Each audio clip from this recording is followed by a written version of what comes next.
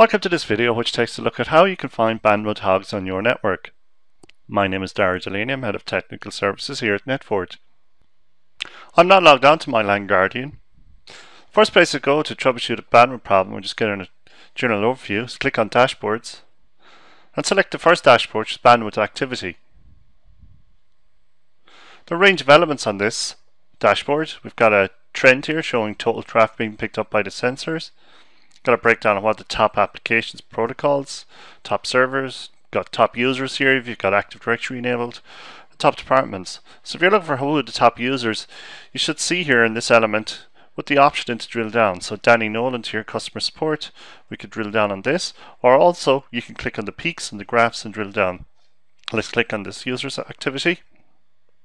You can see that it's mostly web traffic. Drill down on that again. So every time you see a blue link, that gives you the option to drill down to get more data. He connected, looks like, to a local web server. And as you drill down, you can get further detail.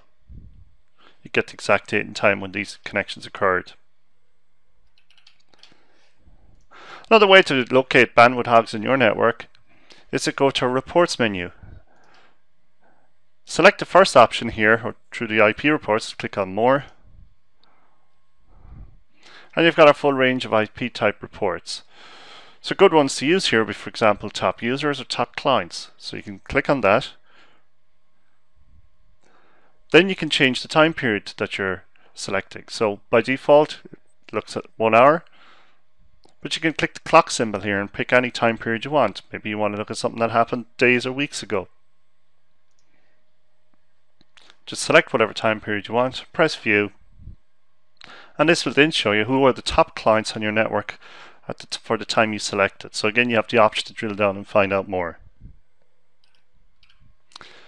If you want to troubleshoot a WAN problem, so it's not a general LAN, you want to focus in on a particular connection on your wide area network, go to our search page, just click on search. And in the bandwidth troubleshooting section, put in the IP range associated with the remote location. So in my case, 192.168.0.0/16. That's the format you use.